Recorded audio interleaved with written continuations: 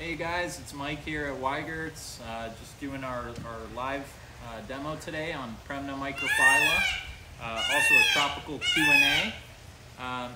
So we've got Eric and Lindsay, so that's why I'm laughing right now. So we're going to start here in a couple of minutes. I first just want to talk a little bit about the material. For those of you who have followed me for a while, you know that I'm very passionate about Premna. It's one of the species that I work with a lot at home, and a lot of the things that I propagate, and I really am passionate about the material. Similar to sea hibiscus, water jasmine, and some of our other tropicals that you maybe see me grow. One of the reasons why we're so excited about this here in Florida is that when I first got into bonsai, it wasn't a species that was readily available. It was something that we just kind of read about in books and saw it in pictures of tropical bonsai from Southeast Asia. So it wasn't until about 9 years ago when this became readily available in the States, and so it's rapidly become one of my favorites. Some of its attributes are they grow extremely quickly here in the tropics, so you can grow very nice trees in a very short amount of time. They grow very, very fine, small leaves very, very easily. No special technique is necessarily required to kind of dwarf the leaf size. Literally just routine pruning and maintenance will dwarf them to a good degree. And then you can further refine that leaf size even further with advanced techniques and get them smaller and smaller and smaller. They do hold deadwood, and in Indonesia, Taiwan, places where they're collected, they are collected with deadwood similar to a juniper or a buttonwood. So they will hold deadwood if you're into deadwood designs. And the last thing is the ramification. This is a tree that ramifies and divides branches very, very easily. So for tropical bonsai or any bonsai, that's a very desired attribute. So those are the main reasons why I really like this material. So I've been growing them for about 8 years now, as well as propagating them in a number of different ways, from air layer cutting. I've done a lot of cuttings, but that's primarily the way. I don't grow them from seed. They do flower, but it's not a showy flower or one that I would use in bonsai, so we're primarily looking at the foliage, the trunk characteristics, and the ramification.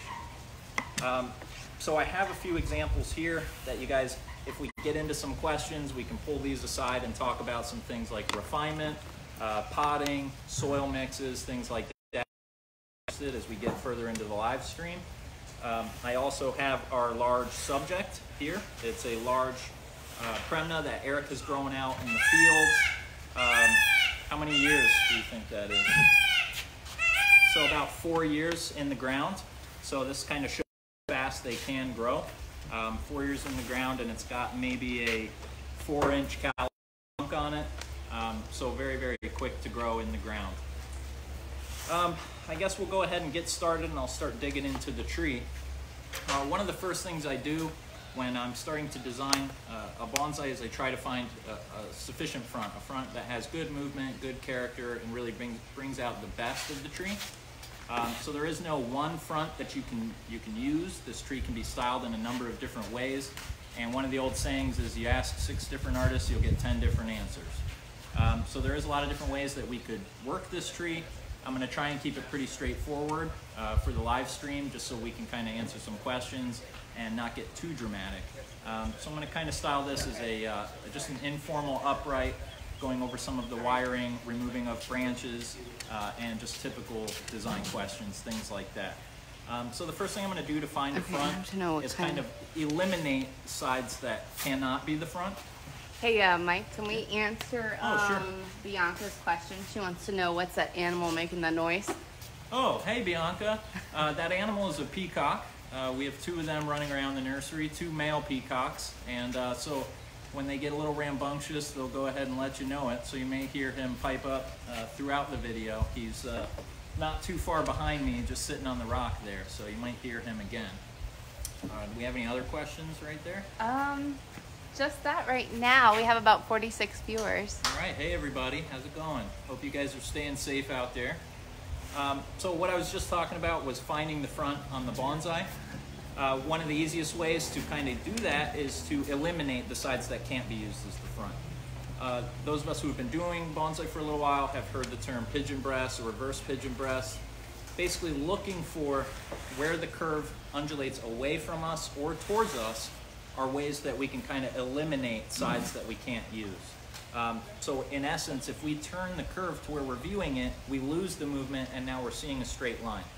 The same thing is true if we turn it this way and we're looking into the curve, we're just seeing a straight line again and we're not utilizing the movement of the tree the best way that we can. So basically my two fronts are somewhere in here, in that area, or in here, okay?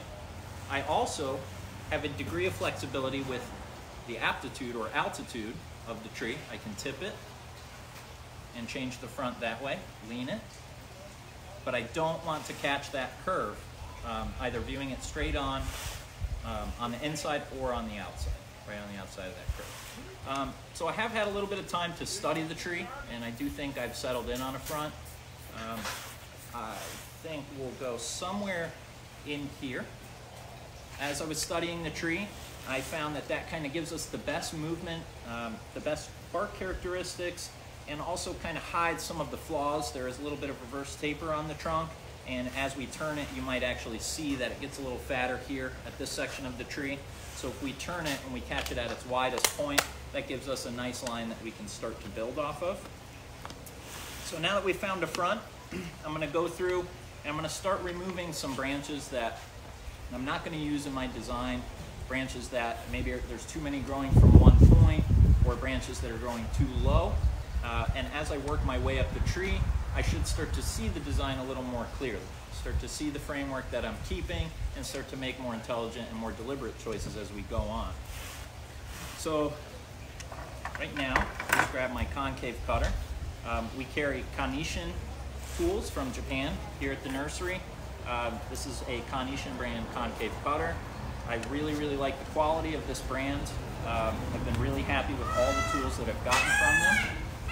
I do prefer carbon steel, only because it does seem to hold an edge a little longer, does seem to be a little more maintenance than the stainless, but I just think that they're sharper and tend to get the job done a little better, in my opinion. So I do like the carbon, even though you will see stainless in my tool roll as well. So I'm going to start by removing some of these low branches. I'm not going to use any of these down this far on the trunk. I really want to open up this section and create some negative space and really show off the size here of that trunk and some of the characteristics. If we leave this at the bottom, it gets a little too clustered, a little too obstructed, and we don't really see where the tree exits the soil, and we lose a bit of that visual. So I'm going to start there and remove that cluster. Now, one thing that I tell all my students about Premnas is that you should root everything that you cut off.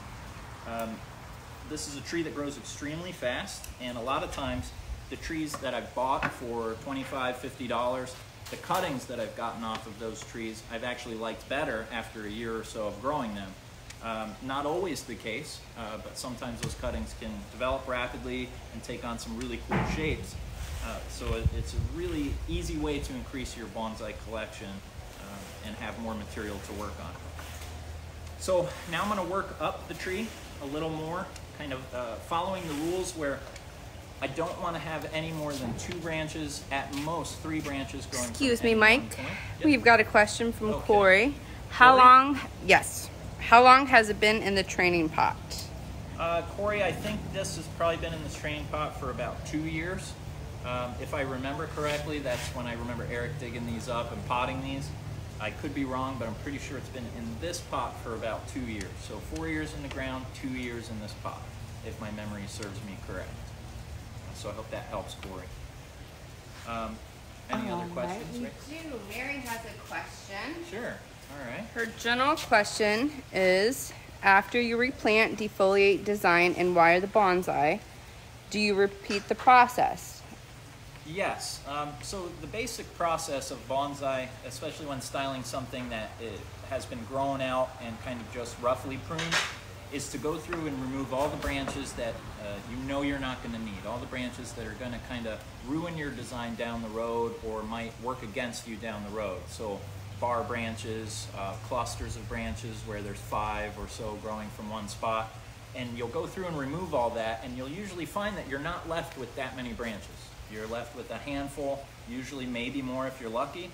And so the process is to then allow the tree to recover, grow new branches in new places, and then you'll go through that same selective process, removing all the ones that have grown that aren't in good places, leaving the ones that are, and hopefully adding new good branches to the design each time you style the tree.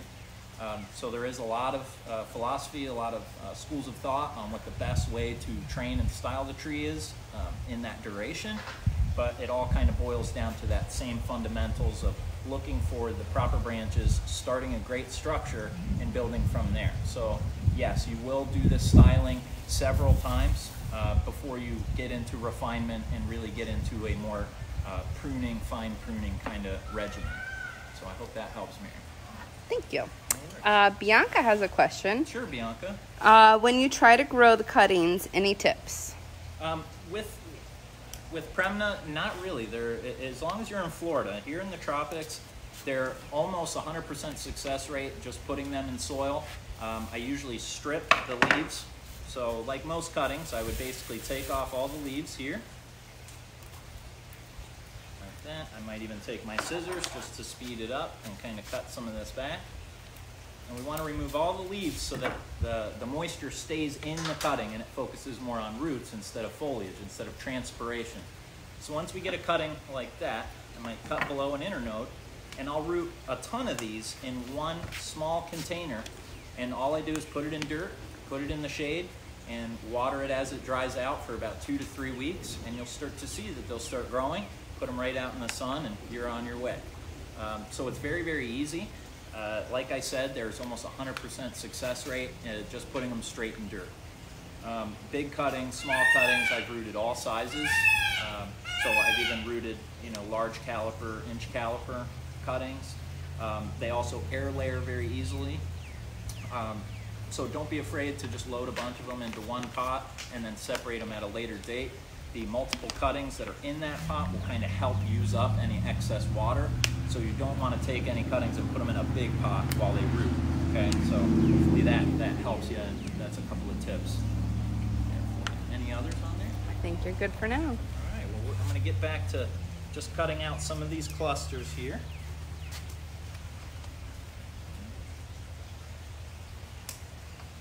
So what I'm trying to leave on these clusters is, again, I don't ideally want there to be any more than 2 branches growing from any one point. So we've all heard about bar branches in the past. The same theory goes for 3 branches growing in one point. Basically, you have uneven thickening. You have one thickening in the center, the main trunk, and then this one thickening one side, and this one on this side thickening that side. And so you get an uneven bulge in the center. So if you can limit that down to where 2 branches meet at one point, be the trunk and a primary, or where a secondary and a tertiary meet, if you can just limit that to 2, one pair, then you won't have those reverse taper issues going down the road. If you utilize more than that, 3, you can still get away with it for a time, but there will be a time where you need to go in there and thin it out or watch it for problems if it does start to develop reverse taper. All right. You ready for some more questions? I'm ready. All right. So Veer says sometimes Premna branches die back. Is it because of root bound? Especially I find this in winters in India. Yes. So that's actually an ongoing topic for debate. A lot of these tropical artists in Taiwan and Malaysia have referred to it as withering branches, and it seems to happen mostly to refined Premna. So as you start to get them hyper refined or to an extremely refined state, you will notice that they can randomly drop branches. One of the easiest ways to regulate that people have said, and that I've noticed on my Premna, is to defoliate the tree and balance the vigor. So the best way to do that, which is a painstaking process, is to go through the tree, assess the vigor on each and every branch, and defoliate accordingly. So strong branches, you'll take more leaves, weak branches, less leaves, or none at all. But what I've even found with Premna is just doing a full defoliation on these while we're warm, not in winter, but as we get through winter, right about now when I did mine, they do push forward on weak twigs again, and it does seem to balance them out, as several artists in Southeast Asia have said. The other issue in winter, the biggest issue with branch loss, is overwatering. So as the metabolism of the tree slows down around, well, for us it would be November, around fall, you'll notice that the tree no longer grows these giant water shoots or these long extensions quickly anymore. It takes many, many weeks to get the same growth that you got in a day or two during the summer. So in the winter, they can be very apt to stay too wet. So if you look at this one here, I still have a few yellow leaves on it. These yellow splotchy leaves, a lot of us will take that as a sign that the Premna got too dry. And unfortunately, during the winter months, 9 out of 10 times, that's a sign that the Premna is staying too wet and that you're starting to get root rot here. That is a big issue in winter, and so you really, really, really have to watch the watering. Very, very light watering through the winter months, through the months, even if it's warm outside. If the tree is not actively growing, it's not going to actively use the water. So you need to really, really pull back on that during the winter months until we get into warmer temps. And the tree will kind of tell you when it's ready to go. When you start to see it vigorously pushing out, or when it starts getting those shiny new growth on it, it's starting to wake up, basically starting to enter the growing season again, and you can start watering normal again. So there is a lot that goes into that question and an ongoing debate, but it really does boil down to winter control of water and also vigor control on refined trees. Okay, so I hope that helps. All right, so we have another question from Carlos. Sure. Can you fuse cuttings into thicker trunk? So that's something that honestly I haven't tried with Premna. I have a sneaking suspicion that they won't. The only reason I say that is that I have done very, very hard bends on Premna where the curves essentially touch one another, curve to curve, and I have not seen those fuse into a fused branch. They still are separate. I can still see that they're separate branches. So I have a sneaking suspicion that they're not great at fusing, but it's not something that I've really put a lot of time into or really have a lot of experience with, so I can't accurately say that they won't at all. So I hope that helps. Okay, so Adrian, What's up, Adrian? Says, are there different rules to shohin more than 3 branches at one spot or handlebar branches? Are rules any different with shohin? Well, what I found is that it's not that the rules are different, it's that you might be given a little bit more slack. They might overlook that. The shohin are usually potted, and once they get into refinement, are usually potted into very small, tight pots. They do grow, in my experience, a lot slower in refinement than trees that have access to bigger soil medium. So I would say that the rules are a little different, that you'll get cut a little slack, but still there are people out there that follow them to the fullest T, even with shohin, and do still strive to really take it to that next level and follow the rules by the book. So I think you can still make great shohin without following the rules. In any bonsai, you can make a great bonsai without following the rules. You just have to be careful because you're entering into a territory where people who do follow the rules can no longer help you. You know, you're entering into abstract territory. So you may come up with something that's artistically beautiful, you may not. So it's kind of just winging it at that point. But I personally, on like this Premna, I do subscribe to the no more than 2 branches from one point. If you don't, that's not a problem. It just means that you have to watch that area and keep an eye on it, and if it does start to develop into a problem, then you do need to take action, or else you'll start to develop issues with reverse tape. Okay? Okay, a couple of people have requested that we move the camera a little closer. All right. So we can do that, I think. yeah, let's see what we got going on.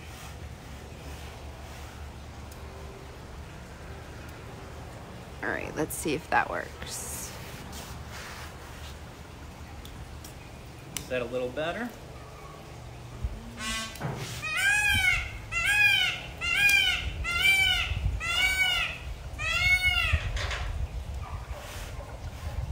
What are they saying? I think it's good. So Good? We have another question from All Wigert. right. How many varieties are there exactly in Premna? I'm not sure on the exact amount of varieties. I do know there are several different species used in bonsai. Where some of the confusion comes in is that a lot of these botanical names I've noticed are synonyms. So I've heard people use the term Premna microphylla. I've heard them use obtusifolia. I've heard them use Premna japonica. And so I'm not really too sure on how many exact true species there are and how many of those names are synonyms. I do know that there are 3 that are primarily used in bonsai: ceratifolia, microphylla, and obtusifolia. So whether some of those are synonyms or not, I'm not 100% sure. I have been told, and from what I understand, this is Premna microphylla. So until I'm told otherwise, we'll continue to use that taxonomy. And so I'm not really too sure, unfortunately, on how many exact species of Premna there are. But at least those 3, okay, that I've seen used in bonsai. Good? Yeah. Awesome. Doing good. So again, just working through. Now I might leave some clusters where there's 2 branches growing from one point, but that's basically leaving that for a time to kind of hold momentum or to build the design until I can get true ramification to replace that branch. So I might leave pairs of 2s at this point, coming right off one point.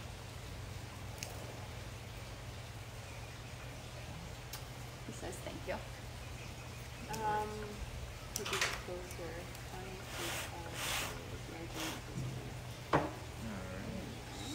Slowly working through this. Another thing that I'm doing on these is trying to create angle changes and taper where I can find it. So what I mean by that is if I see a spot where a large branch splits and divides and goes into a smaller branch, I might at this point cut back to where the smaller branch is now my terminal branch, basically going from the fat old branch to the skinny young new branch. So I'll create taper in that way as I move throughout the tree. And I like to do the clean out before I ever even touch any wire. Otherwise, you'll just be cleaning out as you're wiring, and it just gives you a better idea of what you are going to be looking for in the tree if you do your clean out first and see what's available to you. Mike, could you go ahead and reintroduce yourself and go ahead and talk about how old the tree is that you're working on? So hey guys, this is just one more time. This is we'll probably do this a few more times, but this is Mike from Wigert's Bonsai. I'm one of the instructors here, and I'm working on a Premna microphylla from our nursery that was field grown here at the nursery. To answer that question of age, this was field grown for 4 years in the ground, and if I remember correctly, I believe it's been in this pot for about 2 years. So we're looking at a tree that's been about 6 years in development. All right, Mike, Mark has a question. Sure, will you identify the front and side branches as you go up the tree? Yep, so this is going to be my front here, right in this area. My first branch is going to be over here. So this is going to be my first section, and as I go up, I'm just working on these branches and removing ones that, if I find one that's on the inside of a curve, like there was here, there was one that was growing from right inside here, that was removed. I can, however, use this one that's just outside the curve, so I'm going to clean that up, reduce it down to 2, and then move on to the next level, okay?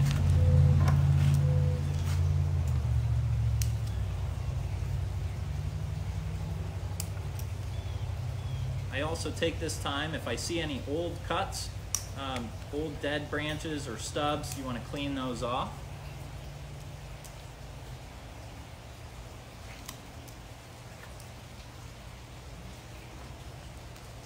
And don't be afraid to be aggressive on Premna, especially during their growing months. They grow extremely fast. This was a tree over here, just to take a quick break and talk again about the material. This was a tree that I started working on last year in February. So this was a $50 tree bought from Wigert's, and I basically trunk chopped it in February to nothing. I did this for a club project for the Shofu Bonsai Club in Sarasota, and so every branch other than the main trunk line has been grown in 1 year's time. So I really do stress that you shouldn't be afraid to be aggressive and cut back to get better branches, because you can grow your full tree back in 8 months' time.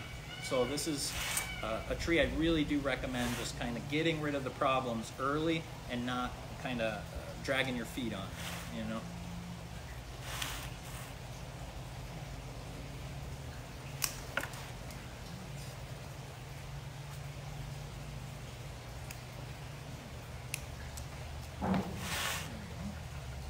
Any other questions out there? No. Anybody have any tropical questions unrelated to Premna? All right. So again, just working my way up slowly but surely. I'm losing more and more tree as I go.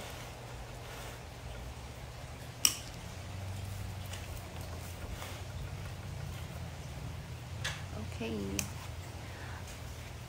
That's some big stuff. All right. So, Mike, we've got a question from Corey. How do you fertilize the trees, and also what mix do you use through the various growing stages?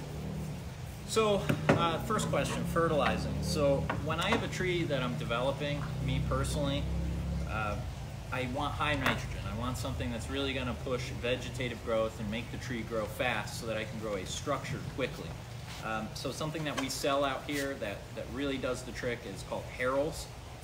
It's a fertilizer that I believe is 24 in nitrogen. It's a time-release green granular that you put on the surface of the soil, and as you water, it slowly releases fertilizer into the tree. So that's pretty standard for development work. As I get to more refined trees, me personally at home, I've been using a lot of organics as well to kind of slow the growth back down. So I tend to switch back from that high nitrogen fertilizer, and I try to go to a low nitrogen, consistent feeding fertilizer. So the organic, it does feed each time you water it. So it does have a little bit of a leg up on the time release, which kind of releases in stages. So I do like using that for refined trees, so that I can control the length of the internodes a little easier, so that I don't have to rush out and prune them every single day or really watch how fast they grow. So organics is really good for refining trees. The soil mix that I use, ideally, I do like to get them into a coarse mix early on for development, and I do like to give them ample soil mass to grow in. So you'll see both of these guys are potted into the coarse mix. Something I have noticed when going to the coarse mix is the trees do seem to stress on that first repotting over to a bonsai mix on a bare root. So it does usually take a little bit longer, like a month, to kind of recover them back to where they're growing vigorously again after a full bare root. But once they're transferred over to a bonsai aggregate, that stress and that weakness after potting seems to disappear on subsequent repottings. So I do like to go to that coarse mix, and then again, as I go to refinement, I'll start to go to a finer mix. This one is our fine Shohin mix that we sell out here, that's got a finer particle and also akadama in it. So akadama's very good at retaining moisture, and that really does slow down the growth as well, which really adds to kind of refining the finer branches on the trees. So I hope that helps. All right, Mike, could you tell some tips on making the Premna thicken quickly? Yes, so the easiest way to make the Premna thicken quickly is to pot it in a large pot, let it root in, and then don't touch it. So you really do, the trick is to let it grow unrestricted, and the more you prune it, the more you're slowing it down. So keep that in mind. So there is an art in bonsai that you'll see in Japan or in Taiwan. There's an art to how they grow things out. So there's a lot of vigor manipulation on how to grow something quickly and how to wire it and twist it and only keep and grow the best parts. So one thing I've learned in the last 4 years of really growing things out long term is that you want to start as early as possible, make the right choices on branches, and then put it in a big pot and let it grow out those properly chosen branches. If you just put any tree in the ground or any tree in a big pot and let it grow, you're only going to grow and magnify that same mediocrity that's already in the trunk.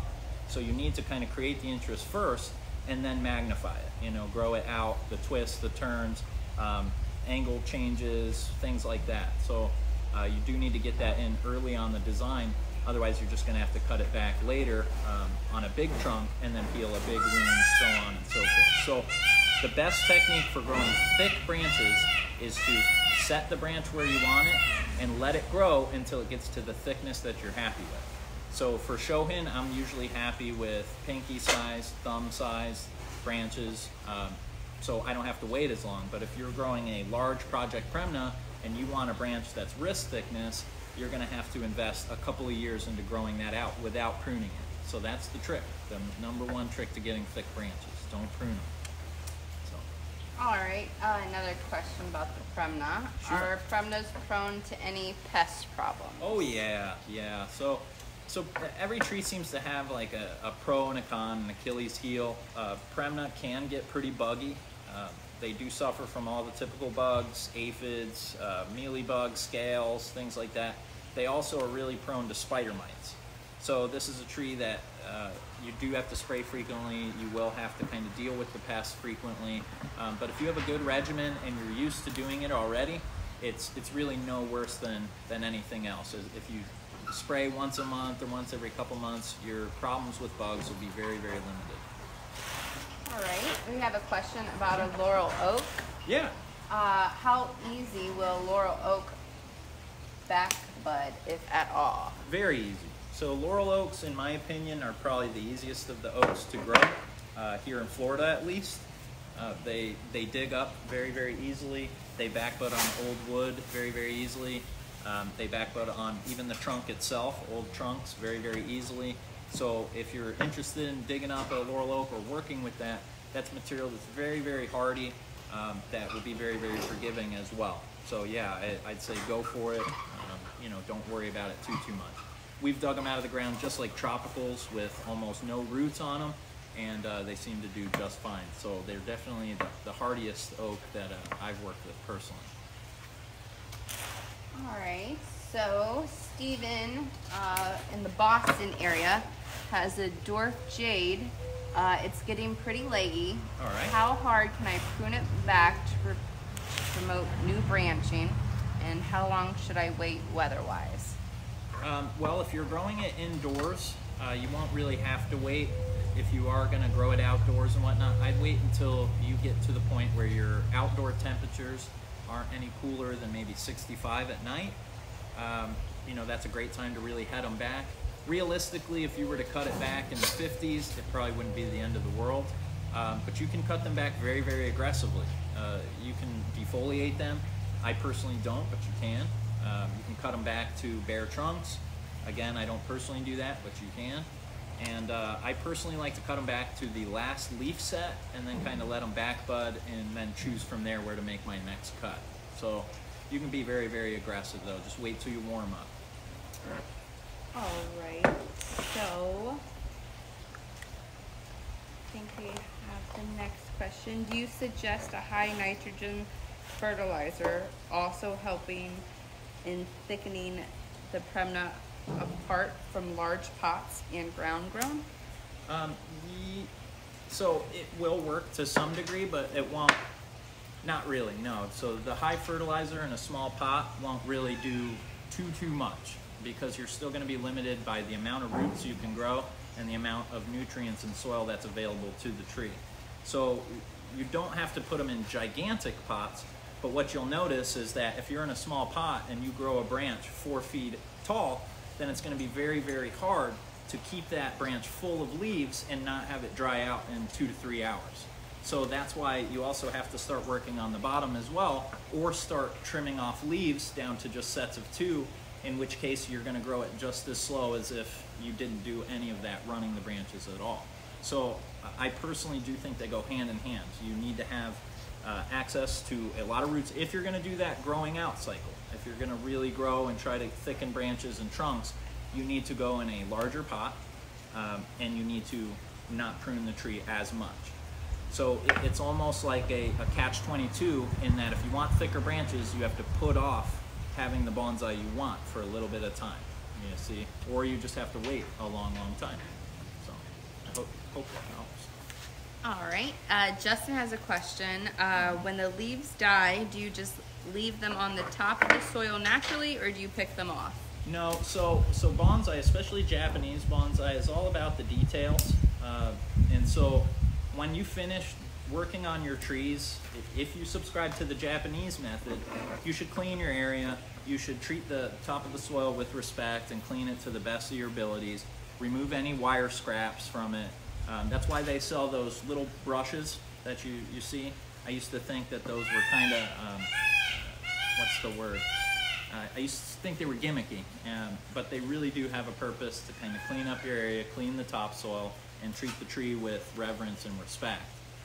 That alone, just the presentation of the tree, even inadequate material or subpar material, if it's elevated and treated with reverence, I've seen some of these, I've seen trees that aren't even that great that look excellent in photographs because of the way that they're presented and the reverence that they're kind of bestowing on these trees. So always kind of treat your trees with respect, and when you're finished, clean up the topsoil, pull any weeds, try and treat them like you would a pet or anything else that you really, really value. All right. Gary would like to know, what is your go-to pest spray, and do you use it as a regular treatment or only when you see a problem? So my number one pest spray is Tall Star. It's similar to like Bayer 3-in-1 that you can get over the counter at Home Depot. I use that to control most insects like aphids, scales, leafhoppers, mealybugs, things like that. The only thing that it won't work on are chili thrips that we get on buttonwoods and some other trees, and also spider mites. So I use Tall Star for almost everything, but if I need to, I'll also use Avid, A-V-I-D. And I use that as a miticide and also to treat chili thrip infections or outbreaks with buttonwoods. So I'll get rid of it with that. So Avid's a more expensive chemical, so you really don't want to buy that if you're just getting into bonsai unless you really want to get a buttonwood. But Tall Star is a relatively cheap chemical that works great on most pests, and it's really all I would recommend realistically. So. Okay, and one little movement. Could we move the Premna to your left side? Well, the one you're working on. It's kind of getting mixed with the bogey. I think that's better. We'll do a shift. Yeah, right? A little movement. Much better, Mike. Thank you. No worries. All right, so you ready for another question? Yeah. Anita likes to use compost. However, is chemical better? No, it's not. So just high nitrogen, synthetic fertilizers, it's great and it does grow the tree quick, but everything has a pro and a con, and there's a lot of guys who will use organics or compost and just use it that way and grow the tree with a lower nitrogen. So the tree will still grow healthy and it will grow fine, it just won't grow as fast. Fast growth has its own drawbacks, so it's not always desirable to have fast growth.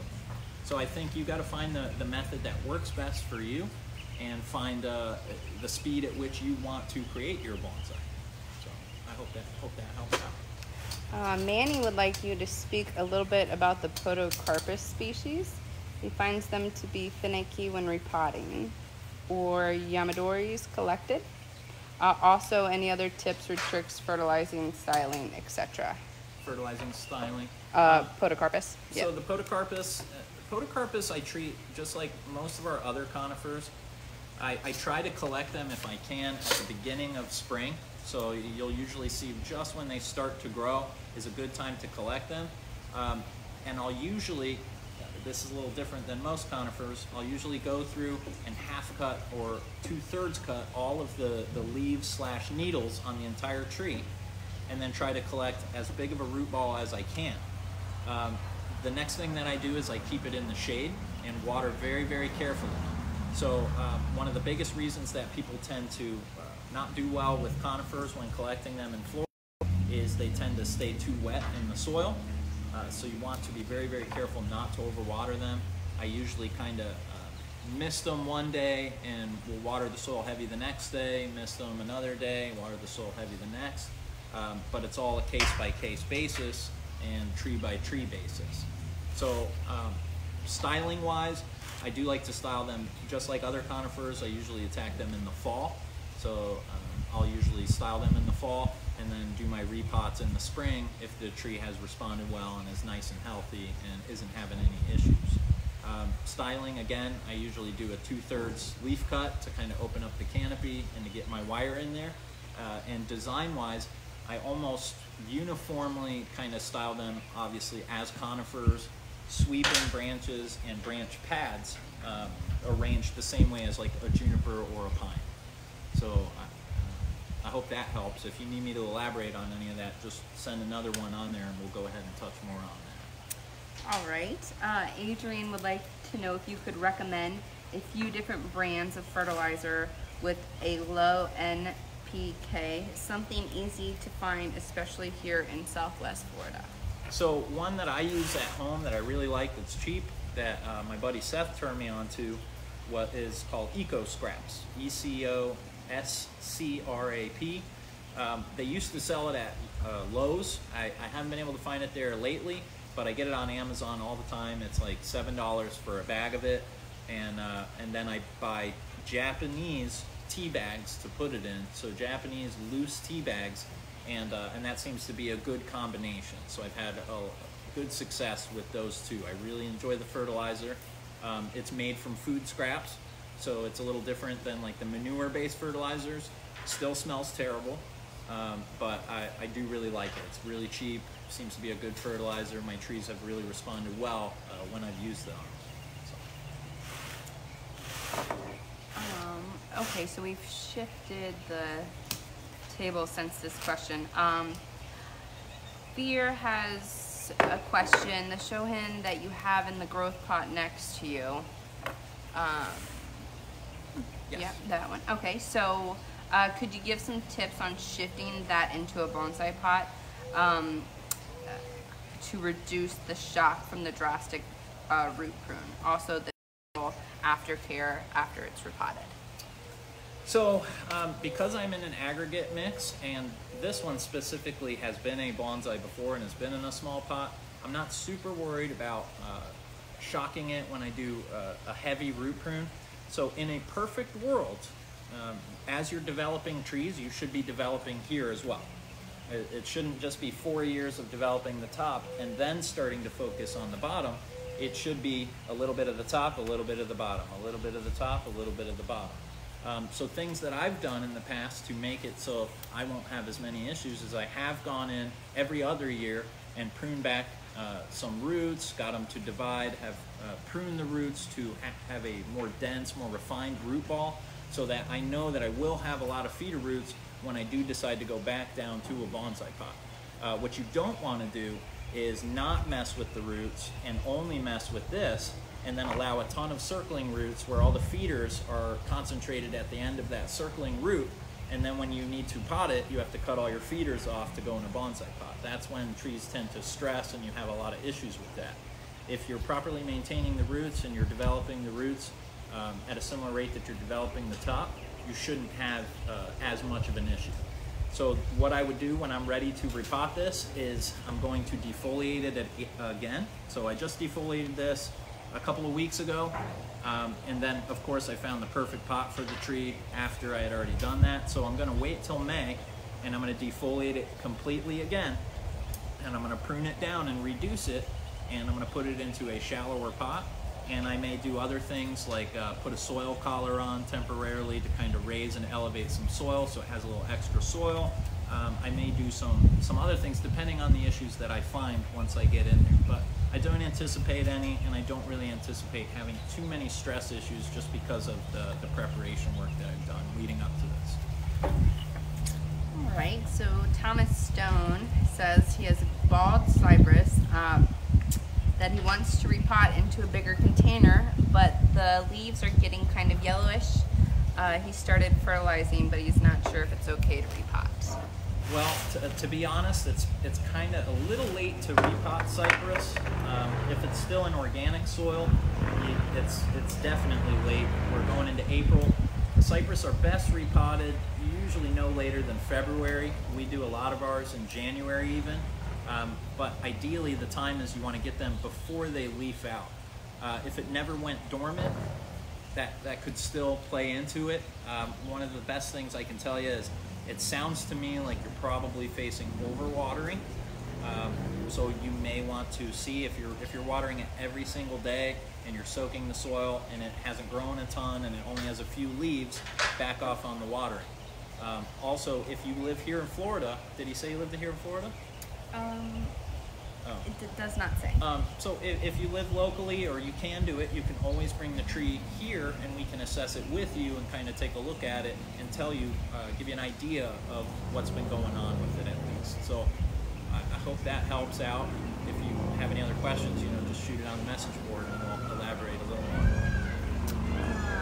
more. Nikki wants to know, will you be root pruning this Premna today? No, I'm not going to pot him. I'm just going to do a styling today. It's probably still a little early to pot Premna.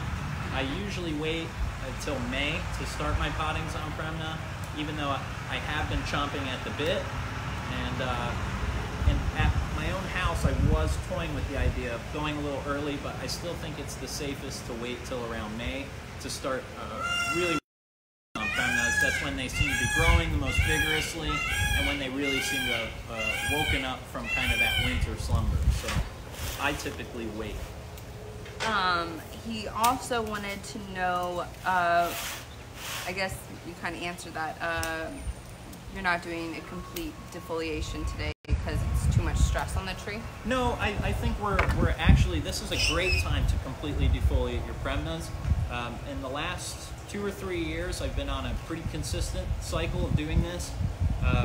Last April, I defoliated all my Premnas, and any of the crummy leaves or vigor deficiencies that I have, it did seem to cure those vigor deficiencies. So weak branches or weak areas of the tree, as the tree came back right away, it seemed to have alleviated those concerns. So I've gotten into the habit, and this year I did do a little early just because we were so warm, and about 2.5 weeks ago I defoliated this guy completely, and this guy completely, I think 3 weeks ago. Let me move him over here. So all 3 of these were defoliated at the end of March, very end of March. So a good rule of thumb, wait for April and defoliate the winter leaves or the old distress leaves. And from what I've seen over the last few years, I haven't had any issues with them coming back. Now, you always run the risk, especially in March, of possibly getting a cold snap. And hypothetically, if we were to get a frost or something like that after defoliating the Premna, wouldn't be a great situation, but it's unlikely to happen. And I think you just play it smart, you can get away with doing that around March, April. So.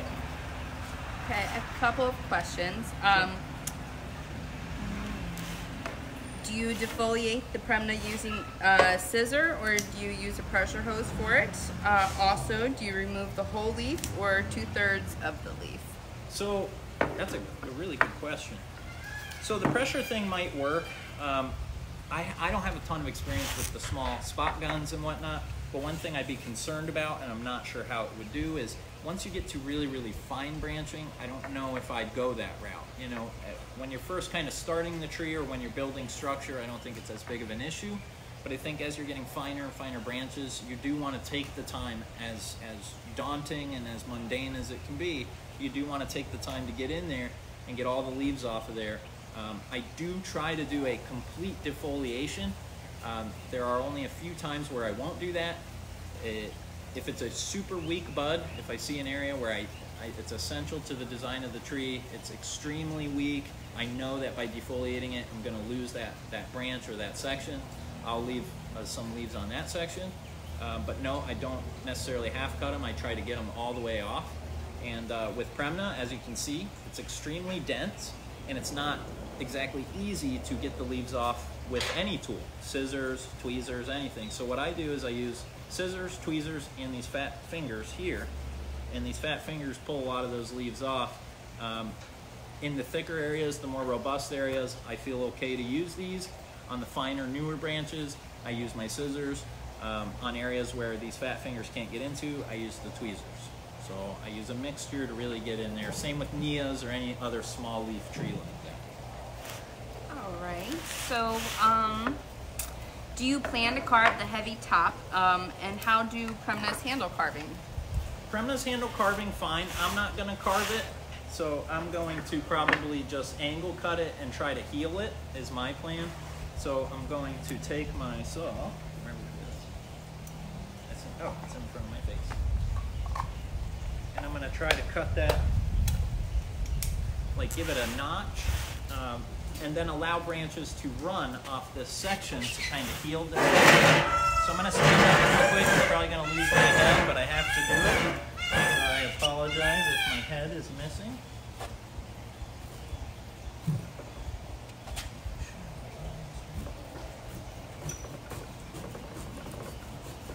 Surprisingly, you still have your head in the shot.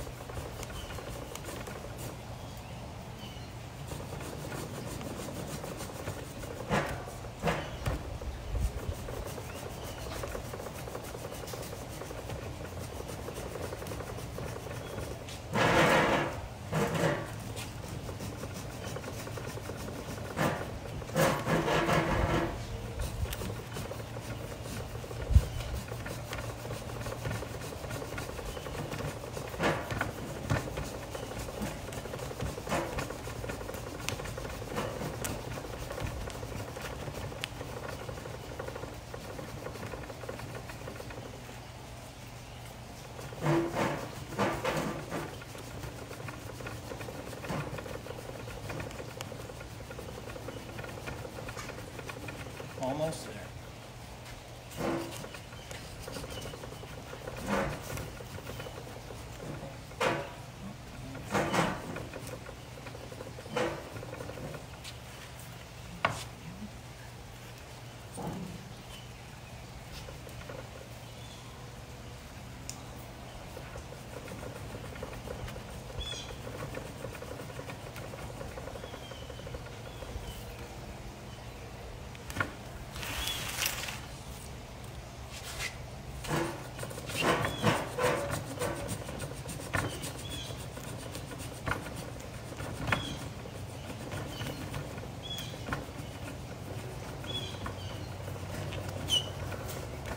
All right, Mike, we got 8 more minutes until 3 o'clock. All right. We have a couple more questions. All right. Joey says, when you have a large specimen that you want to turn into a Shohin Sumo, what steps are taken to fit that into a small pot over time in regards to trunk chopping and root work? So, can you read the question one more time? Yes. When you have a large specimen that you want to turn into a Shohin Sumo, what steps are taken to fit it into a small pot over time in regards to trunk chopping and root work? So trunk chopping can be tricky. You first want to choose a species that you're going to be able to heal the wound or utilize the large piece of deadwood that you're going to leave behind, because you are going to have residual after that if you're going from a large caliper trunk to a Shohin.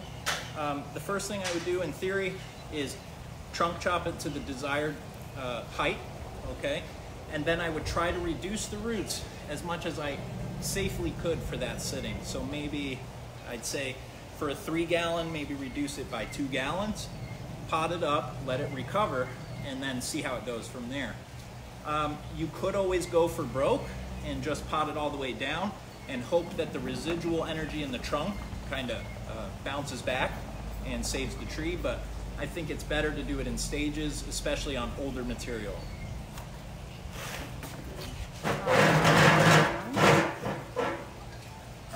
We're stopping at 3? I'm sure you can continue, but it was only supposed to be an hour long. Oh. Ta-da! Look at that. Corey would like to know, do you bare root all tropical? Not sure if you've answered that question already. I do bare root as much as I can. I do not grow or train trees in organic soil. I might train, I shouldn't say I don't train them. I don't long-term train any of them in nursery soil.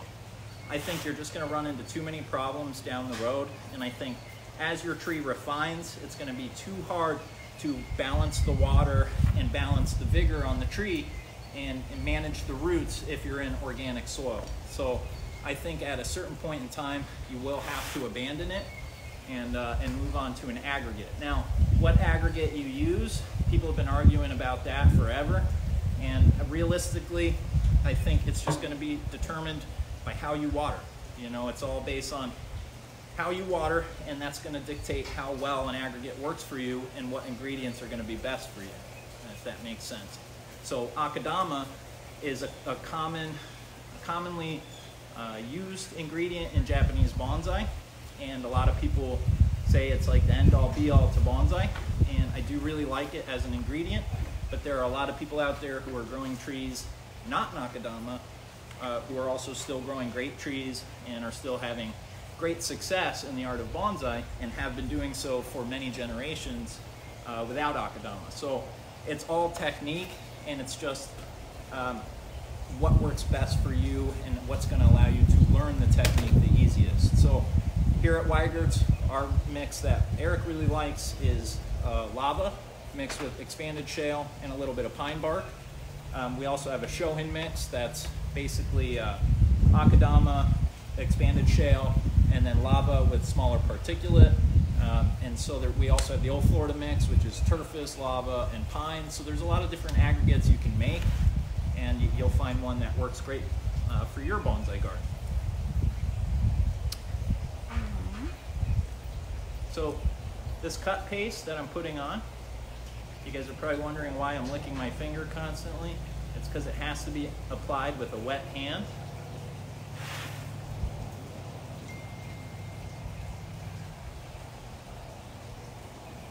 I don't always V-cut the top like this. It's kind of a case-by-case basis. Sometimes I'll flat cut it.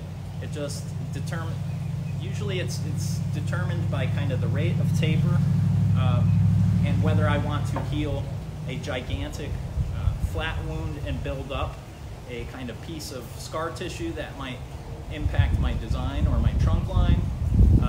And so if I need to kind of whittle down some of that taper and kind of build taper in the design, an easy way to do that is to create like a wedge cut like this.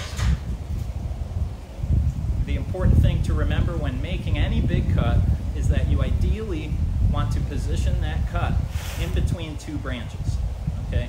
So as this branch grows out, it will heal this section, and as this branch grows out, it will heal this section.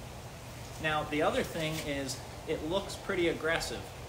Some of the mistakes that I've made in the past with doing wedge cuts are not being aggressive enough. So you'll see there's actually a wedge cut here. You can see that this wedge cut here that I did at the top didn't quite go deep enough, and the scar tissue was allowed to kind of build up further and kind of filled in that spot to where it started looking like a bar again.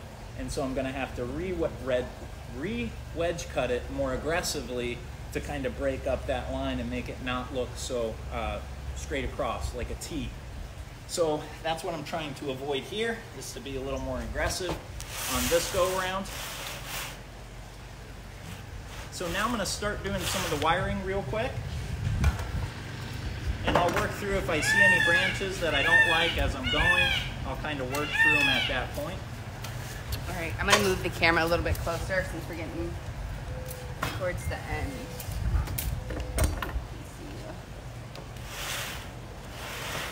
And I want to see your other.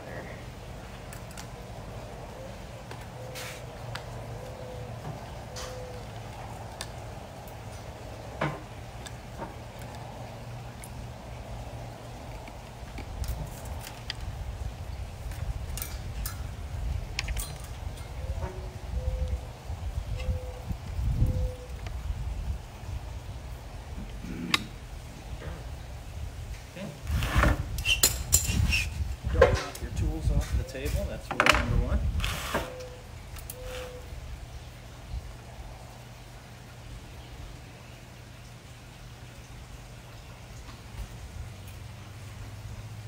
So when I'm wiring, I start at the bottom of the tree and work my way up. Especially during structural wiring, I do like to wire with sizable wire if I'm trying to move any branches that might be difficult to move. At this point, I definitely want to maybe overhandle them with wire if they're large branches and I need to move them more than a few degrees. So if I'm just kind of placing branches and I'm just moving them lightly or not going very far, I'll just usually use half the diameter of the branch. If I really need to crank on something and really move it down, I might go up to the diameter of the branch.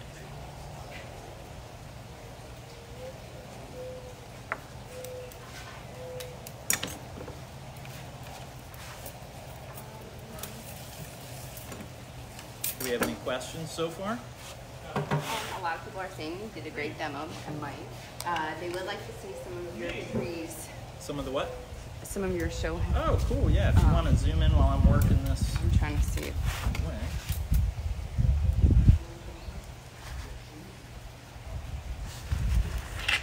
Whoops.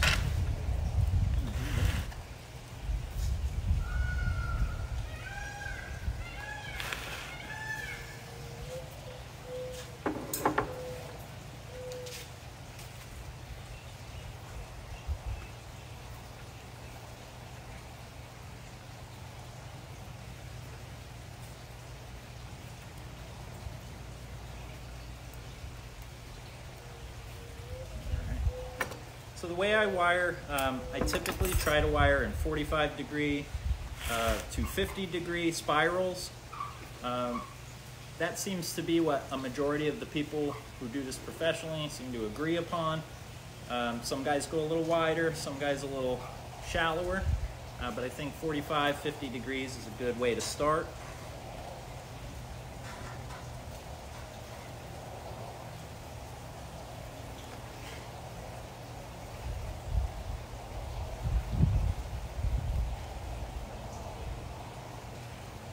I'm not a master wirer by any means, but I have been wiring for many, many years, and I found things that work really, really well for me, and I found things that don't work very well for me. So a lot of this is kind of built from experience rather than just reading it.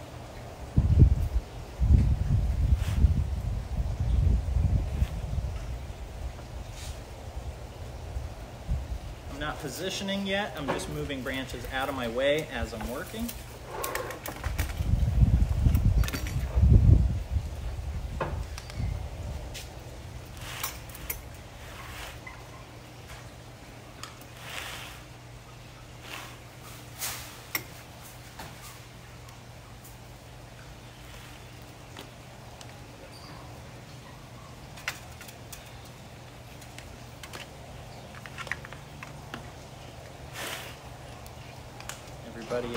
Everybody having fun at home, playing with their bonsai, I hope.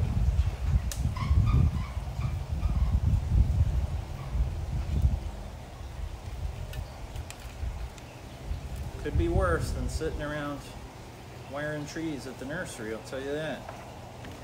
Oh, I did miss a couple questions. Sure. Any advice for repotting or generally working with sweet acacia? So you want to treat them, they are tropicals, so they kind of do subscribe to most of the tropical rules. A good time to start repotting them, you could probably start now. They are very, very hardy trees, so you could probably start repotting now. Best time is probably when we're, like in May is the best time to really start. Don't take too many roots off of them during repotting. That's often when people have issues with them, is being too aggressive on the roots. So make sure you do leave enough roots to kind of survive the repotting. And if you see roots that are problem roots, circling roots, anything like that, make sure you leave those on the first potting, cut as much as you can, and then come back on subsequent years and kind of whittle it away as you can. But don't try to fix all your problems in one sitting. So one thing I do that, you know, some guys do, some guys don't do. On this species of trunk, smooth bark trunks, I'm not super worried about crossing the front of the trunk with the wire. I used to be really, really against that. I'd use a lot of 3-point anchoring. But what I found in recent years is, especially on the initial styling, and when I really need to get branches moved where I need them, is it can be difficult to get the movement I need and the hold I need without kind of going around that trunk and really securing the heavier wire. So that's one of the reasons why I do use that in that way, why I do cross the trunk like that. Another thing about Premnas is if you're working with older Premna stock or branches that have maybe hardened off, you're going to notice that they're kind of brittle, okay? You're going to run a high likelihood of cracking or damaging branches on the Premna, and you shouldn't worry about it to some degree.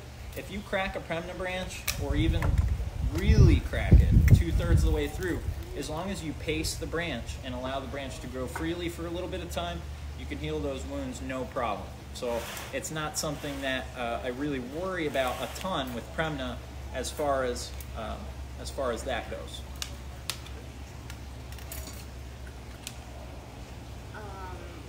Kingsville boxwood. Can we grow those here in Southwest Florida? Sure. And any advice on them? No, I've never really worked with Kingsville too much, so I don't have a ton of advice on them. I know I've heard that they're very, very touchy, so it's never been a plant I've really wanted to mess with too much. They do grow down here, and I have seen some nice specimens. Care would probably be similar to any other bonsai. I would probably repot them at the spring, so now would be a good time to repot them. The general rule of thumb with those temperate broadleaf trees is around springtime when buds are just starting to move and you're starting to grow. That is a good time right before buds emerge and break fully out. It's a good time to pot your temperate broadleaf trees. So I would probably say that that's a safe bet with the boxwood as well. Mike, how long will you leave the wires on until the branch holds its shape by itself? Yep, so the wire stays on until it starts to just barely cut in, or even at times, especially on Premna, until it cuts in pretty heavy. I'm not super concerned with minor cut in on Premnas or sea hibiscus because it will grow out really fast, very quickly. To answer your question, I leave it on until I start to see it swell, and then I only remove that link that's cutting in. So if it's 2 links that are cutting in and the rest is fine, I just remove the 2 links. And I slowly remove as it starts to cut in. So you'll notice that that wire, parts of it will stay on for a year, and parts of it will stay on for a month. So it really just, you have to get into a good habit of having a routine where you check your trees constantly.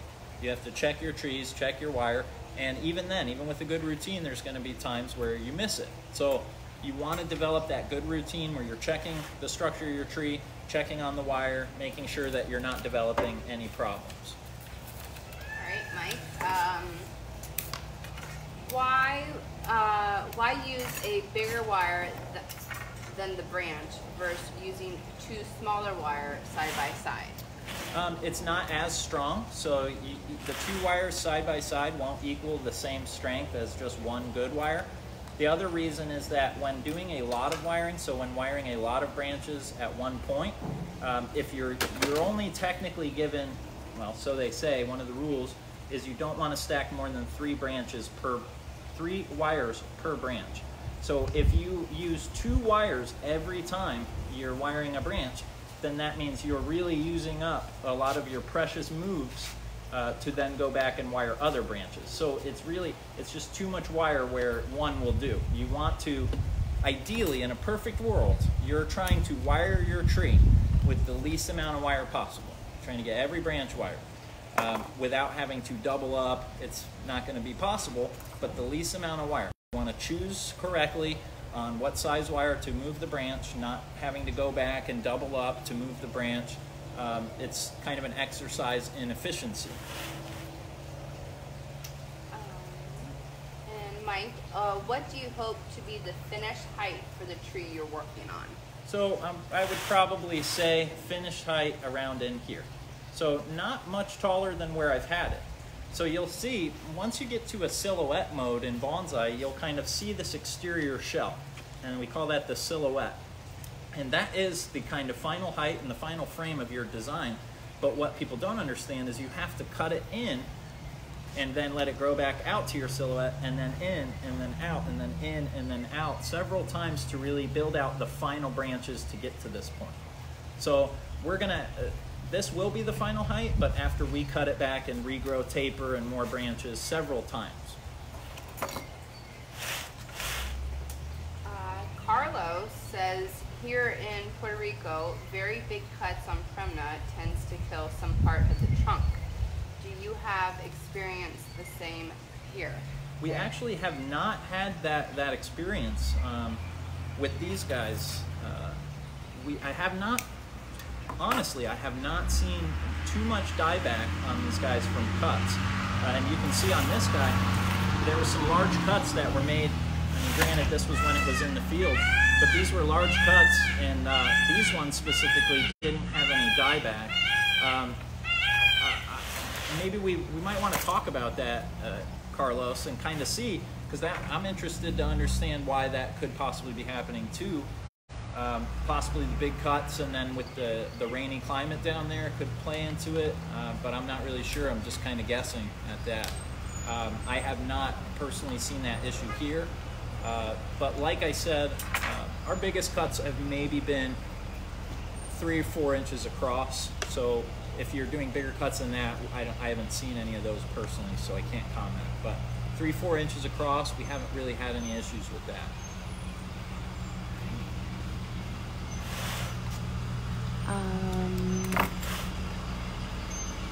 All right, Bruce wants to know, should you use a fairly large pot on the first potting of the Premna before trying to shoehorn into a smaller pot? Yes, so I like to, personally, I like to just mesh the bottom of my nursery pot or a large pot and pot it into that and save myself the cost of a container. Now, that's a very utilitarian approach, and I'm sure that's not going to sell with everyone to look at an ugly nursery container for the duration of their training. So you could just get an oversized bonsai pot and then have some of the aesthetic of bonsai while still achieving your goals of growing the tree out. So I think that would work pretty good.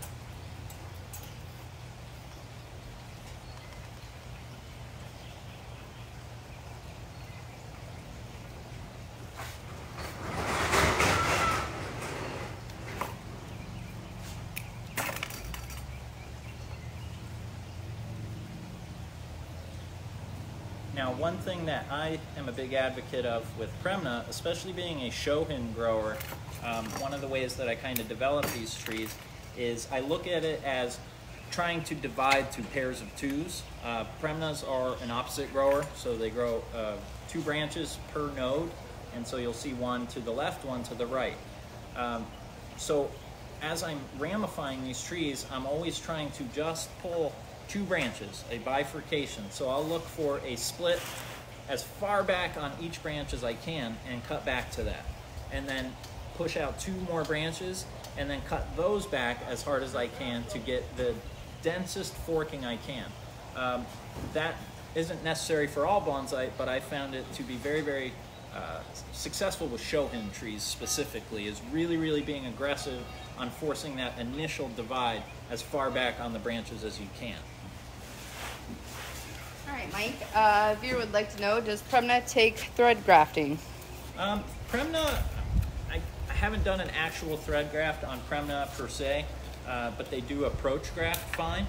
So I'd assume they do just fine with all types of grafts. I have no reason to doubt that they'd handle a thread graft fine. So I'd say go for it. If you're at all worried, try an approach graft first. It's an easier graft to accomplish, and I'm sure you'll be pleasantly surprised that they graft just fine. Rick Johnstone says, hey, how snug is your wire depending on the species and growing season? It doesn't matter. It's as tight as I can get it. The wire needs to always, regardless of species, be in contact with the branch at all times. So the way that you break branches when moving the branches is these gaps that will form, or these spaces, and that allows tension to build up and work its way down towards that gap. and that's where the branch is unsupported and you'll break the branch. So regardless of species, and so if you see gaps on my tree, it wasn't intentional. But all of these gaps you'll see are as tight as I can get them to the trunk. I'm not cinching it in to pinch it, but I'm literally laying it on to where it's in contact with the trunk, and there's no space in between the wire and the branch. Okay, so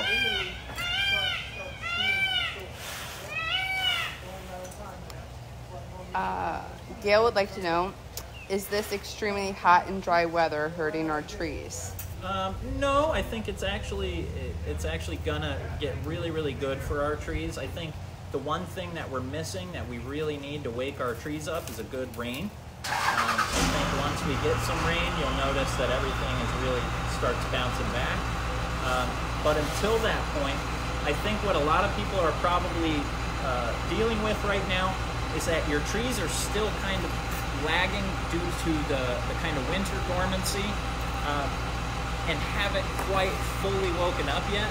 And so it's a point in time where you feel like you need to water more and more and more, but the trees aren't necessarily ready for it yet. So a lot of stuff looks unhappy at this time of year. And so all I can say is just watch the watering, be careful not to over or underwater anything to the best of your abilities. And as we get further into the season, I think things will kind of equalize and get a little easier to maintain.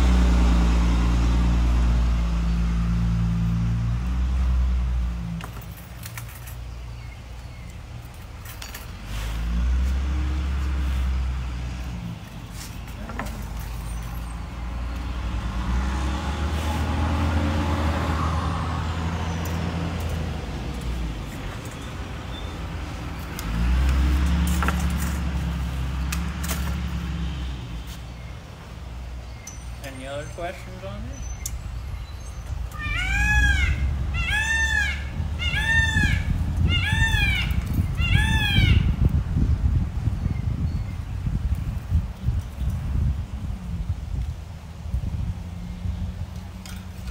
Mike, Yes. Do you have some tips on Nabari development for Premna, please? Yeah, so Nabari development, something that we overlook a lot of in, I shouldn't say US bonsai, but a lot of it, Florida bonsai at least, you'll see we do tend to overlook a lot of that Nabari development. Premna develop really, really cool Nabaris very, very easily. They give off adventitious roots all the time, where basically roots are pushing out wherever the trunk is in contact with the soil. So it is very, very easy to just layer roots onto the tree if you need to. What that means is essentially girdling the trunk of the tree and building up soil so that roots can kind of pour out into the new medium, and then you would cut it just below the new root set. That's very, very easy. One thing that you'll see on this tree that I've done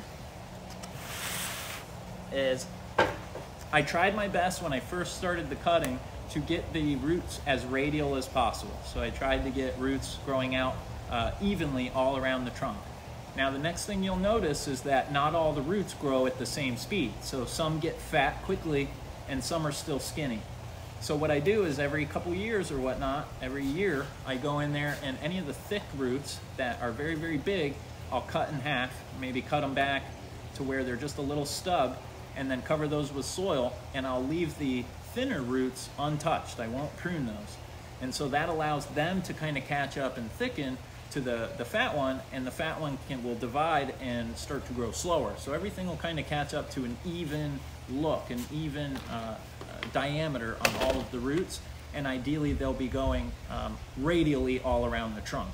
So that's the ideal way of working the Nabari, but basically no crossing roots, no gaps in the bottom of the roots. I don't like seeing like legs like that where I can stick something underneath. Even quick fixes like sticking a rock in there is never quite looks as natural as it should, because the tree didn't grow over the rock when it was young. It was just kind of placed in that cavity. So try and find bases where you don't have any gaps to where the roots are in contact with the soil. No crossing roots, as radial as possible, and roots should all be similar diameter and size. So I hope that helps. Adrian would like to know the best time to repot a juniper Itogawa. Well, the best time to repot junipers is early spring. So I'd say probably end of February would have been the best time to pot that tree. What about trimming it? Trimming it, the best time is, I mean, you could trim it now, but the best time to really do a styling, in my opinion, here is in the fall. I will style all the way up to April. I don't do any styling of junipers after this point because we're going to hit rainy season soon. And if you thin out the juniper before we hit rainy season, you can have a lot of issues maintaining it through that period if it's not full enough. So that's all just my own take on it. That's my own experience. So, you know, you can take from that what you will. But growing junipers in Florida for a long time, almost every single one that I've really hard styled before rainy season, before I could get it potted to the appropriate mix, has had issues and did not make it if I did it too late in the season. So I do like to do most of my hard cutbacks, hard work in the fall. Definitely stopping any of that work at April. That's the cutoff.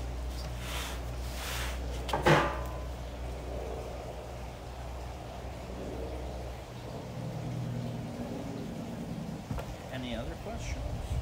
Just a lot of thumbs ups. Oh, I like thumbs ups. I'm raking them in. Any tips for thickening Corona lucidus? Lucidius? What is it? Can I see? Feronia lucida. There you go. No, honestly, I can't even lie to you. Feronia is not a species that we see too often here. It is a very, very cool species that's grown in Southeast Asia and countries like that. But I haven't seen too many of them here, so I don't have a ton of experience with them. What I can tell you about bonsai technique, though, is that the thickening theory, growing things large, is the same regardless of the plant you're working on. So whether it's a Feronia, a Premna, a juniper, a pine, it still goes back to carefully choosing what branches you want to thicken and then allowing unrestricted growth until that tree reaches that thickness. So you can't prune without slowing the tree down. So every time you prune the tree, you're dividing energy, you're taking away energy, you're slowing the tree down. So think of it like that. You want to basically get the movement in your branch first, get movement in a branch that's growing from a good location, and then if I want this branch thicker, then at that point I would let it kind of run freely for a year or 2 years, however long I need to get it where I want it to be. But pruning it's only going to slow it down. Mike, how do you keep ants away? Tall Star. So I use Tall Star, and if I need to, if they get into the pot, then you will have to do like a drench and kind of drench the whole pot. But that's the primary way that I get rid of fire ants, or ants in general. Kristen wants to know, do you have plans to go to Costa Rica? I'd love to, no. But I'd love to. Do I have an invite?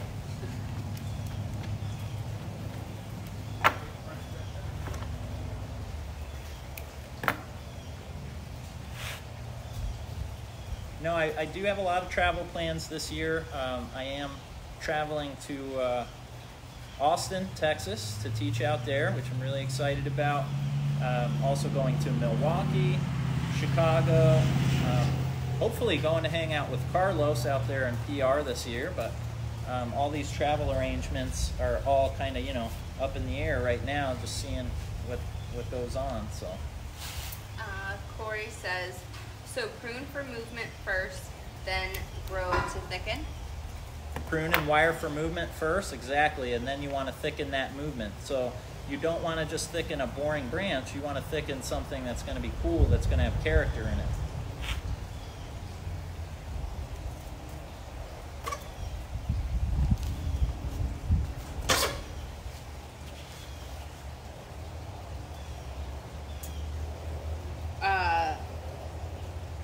Where are you teaching in Austin and when?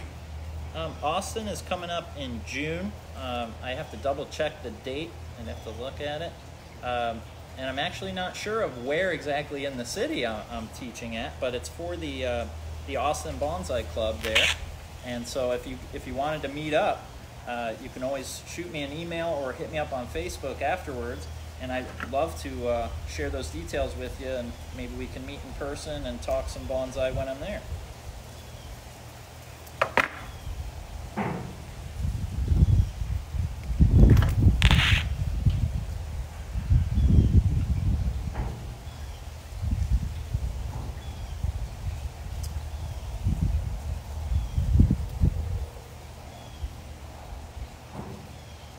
So I'm just starting to position some of these branches. I feel like Lisa says June 10th. June 10th, awesome. Would a buttonwood survive Southern California? You know, Southern California, I think it would, honestly. There's some people that have been growing buttonwoods up north too. Recently that I've been talking to that have been doing pretty well, growing them under lights during the winter as well. And they're far colder than Southern California. I think the biggest thing would be humidity, but I honestly don't think you'll have issues with that. I think it'll be fine out there. So I'd say, just like dealing with any new material, the safest thing to do is start small, get a cheap one first, see how it does in your area. Once you kind of have it down and you understand the horticulture of it and you're confident in it, then, you know, really find a nice piece of material to continue with.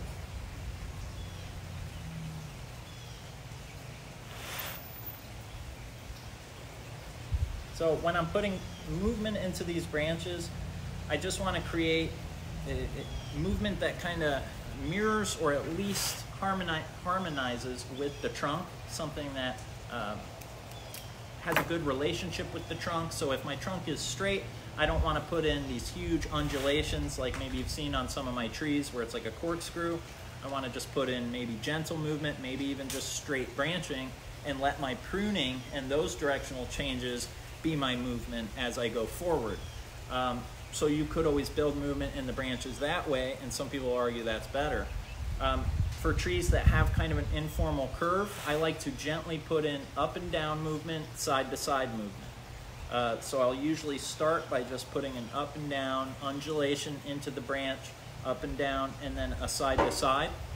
The next thing I do is I check my branches to make sure that nothing is stacked on top of one another so that everything will get sunlight when we're finished here.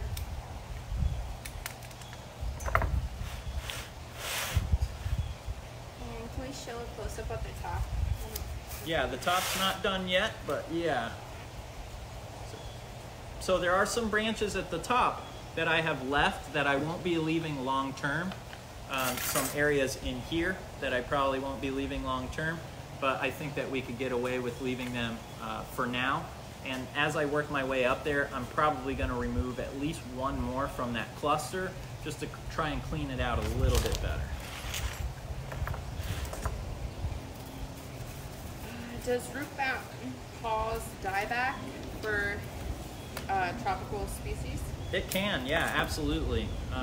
So you do, if a tree's root bound, it can cause all sorts of issues. Nutrient uptake can be a big one. Another one is watering. So a frequently misdiagnosed thing that I see a lot is root bound trees where people tell me that, oh, I've been watering it. I don't think it's a watering issue. I don't think it's too dry. I've been watering it. Once a tree is pot bound, you'll notice that the water tends to be repelled or goes around the sides of the root ball. So even if you're seeing your tree and you're seeing that the water is coming out the drain holes, that doesn't necessarily mean that you've watered the tree adequately. You have to check and make sure that that water is penetrating and getting in there before you can actually say that you've watered thoroughly. So if the water's not penetrating the root ball, then you're still just underwatering the tree, even if it's coming out the drain holes. So that's why repotting is so important, is to ensure proper watering, ensure that the tree can grow new roots, that it has adequate room to move around, and also to give it an easier ability to uptake nutrients. There are drawbacks to repotting too frequently though as well. and that trees that are repotted less often tend to dwarf better and tend to stay dwarfed longer. So the pot binding a tree will help dwarf it and help grow it slowly. So it's not always a easy answer when that comes. If you can keep the tree healthy in the long run without repotting it, then that's the best answer. But usually that will eventually wear out, and you'll get to a point where the horticulture is too difficult and you'll have to repot the tree to keep it healthy. Mike, yep. Gary would like to know what style would you call this tree? Just informal upright, probably.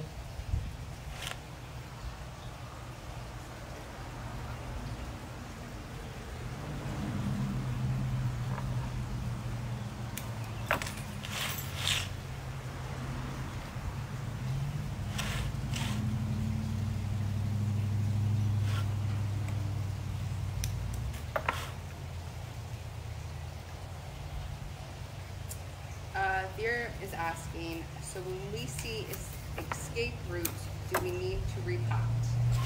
That's a good indicator that it's getting there. So yeah, if you start seeing roots escaping from the pot, then that's a good indicator that it's time to repot. So again, that doesn't mean that you can't find other ways to keep the tree healthy in that pot-bound state, but it just becomes a lot harder, you know. So I usually, with my tropicals, especially in development, I do try to keep up with the maintenance, the repotting maintenance, every 2 years usually is the interval. So unless I have specific plans and I'm trying to leave something pot bound for a reason. All right, Doug would like to know, what soil mix would you suggest for a laurel oak when repotting? I really like the coarse mix we use out here, especially starting out a tree's journey. I think the coarse mix tends to be the safest, and not even just our coarse mix, just a coarser mix tends to work really, really well.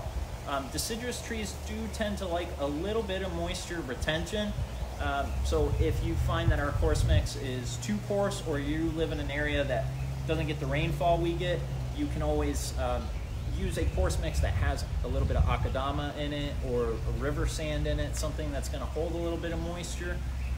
But here, if I were to be collecting a laurel oak here in Florida and I needed a soil mix to put it in, I'd probably start with just our typical coarse mix and get it healthy and get it happy in that, and work with it for a few years in that mix before considering maybe changing mixes.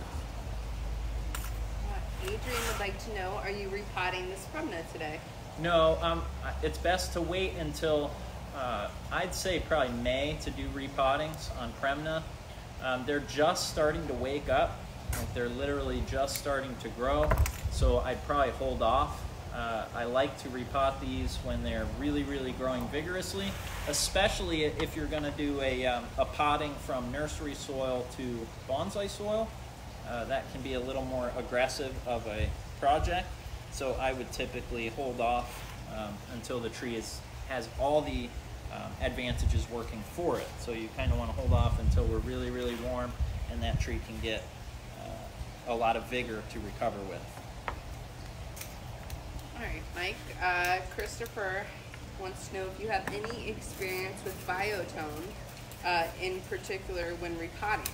If so, would you sprinkle it on the top to keep it away from the roots to start? I actually, unfortunately, don't have any experience with that product. Is it like an organic fertilizer or a chemical fertilizer? If it is a chemical fertilizer, then yes, I would avoid placing it directly on top of the roots because it can burn roots. Any chemical fertilizer will. So just make sure that you're placing it with a good layer of soil between that and the roots, and you should be okay.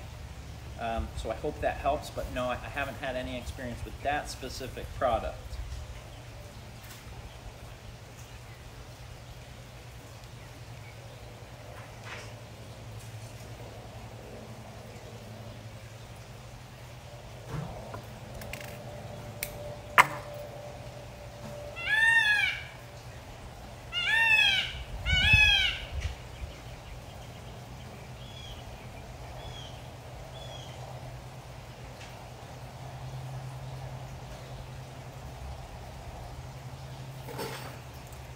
So what you'll find with these old Premna branches is that they can be pretty difficult to move. So what I've typically done on most of my Premna in the past is I will work with what the tree has, but once it gives me new branches, a lot of these will be replaced by branches that I can kind of put better movement into, that I can feel a little more comfortable wiring and moving. So these old branches aren't exactly the most desirable for heavy bends or twists and turns and things like that. So we're almost done. We're just working our way to the top part of the tree.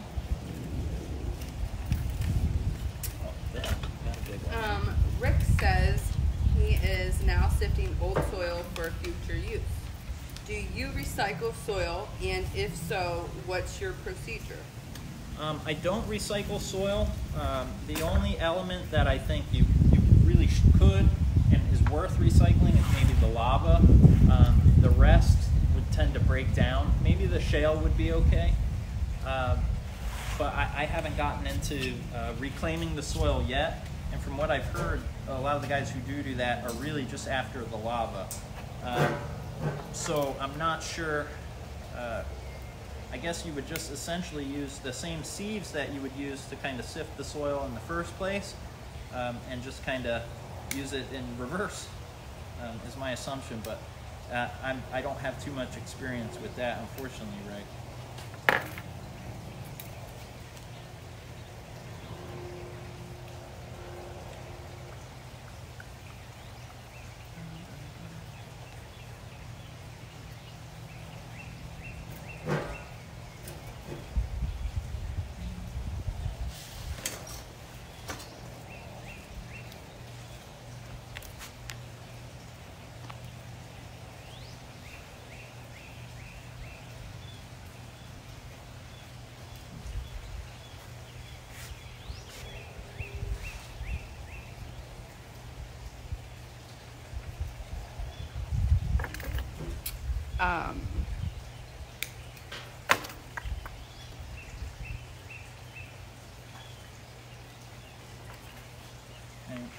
Do you have a question for me? Are we planning on doing more classes of different trees? Oh yeah.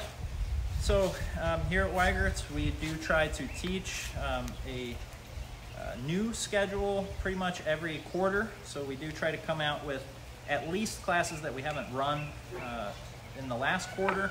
We do try to keep it fresh and new, and we are always looking to create new classes. So yeah, we do offer a ton of different species classes.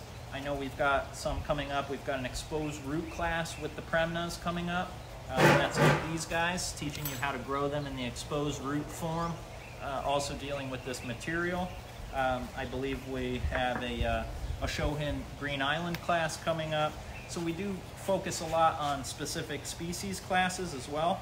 And so feel free to come out and take one of those with us. And you can also look on our website and see which classes are available, which one will be best for you specifically. I think that question was more, are we planning on doing more classes like this one? They came back for. I think so, yeah. I mean, as long as this is going on, and probably even if it's not, I think as long as people enjoy this and there's, you know, a market for it, you guys are enjoying it and tuning in, then I think we'll continue to do it. You know, just depends on what Eric and Andrea want to do, and yeah, as long as you guys are enjoying it, we'll keep providing the content. How long did you leave the tree with exposed roots in the bottle? So this tree, you can actually, if you're following me on Instagram or on Facebook, you can go back and timestamp it and see when I started it. And it was June of last year. So we haven't even hit a year yet. So that's, now the trick was I didn't prune this thing the entire time that I've been growing it in the bottle. I just pruned it for the first time last month and just took away a lot of the big growth, and the rest of it I've just been allowing it to kind of run freely.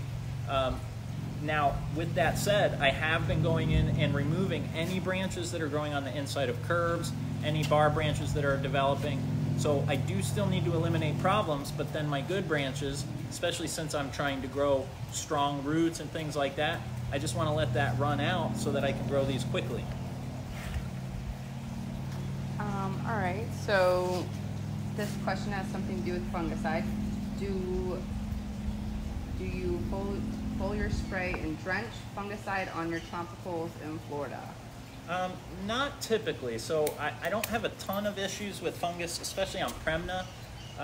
Some trees I will use copper fungicide on, but I haven't seen the need to fully dunk them.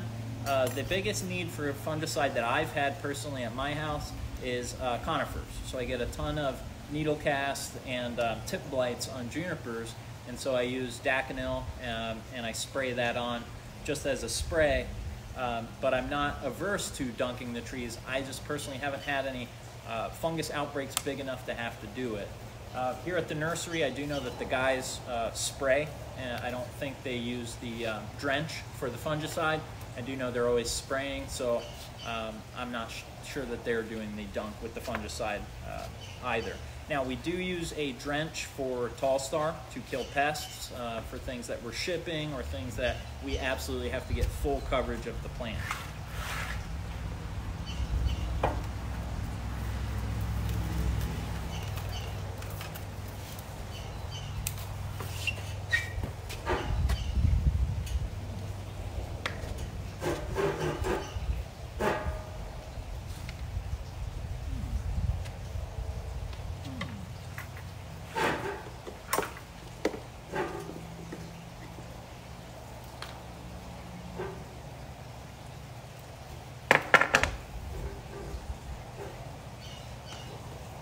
Do you see any other questions popping up there? That's all you got for now. We're good?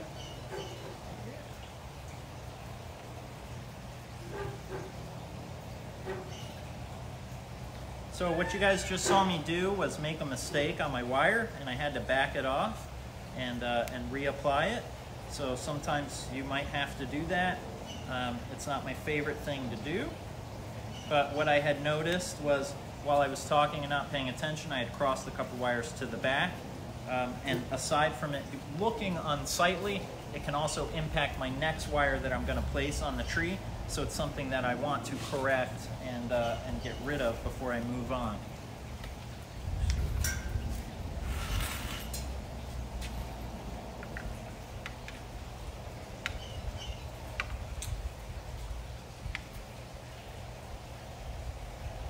Those of you guys who are maybe getting a little cabin fever, if you live in Florida, just so you know, we are open. You can come out, say hello, just from 6 feet away, and you know, take a walk around our gardens, get some fresh air.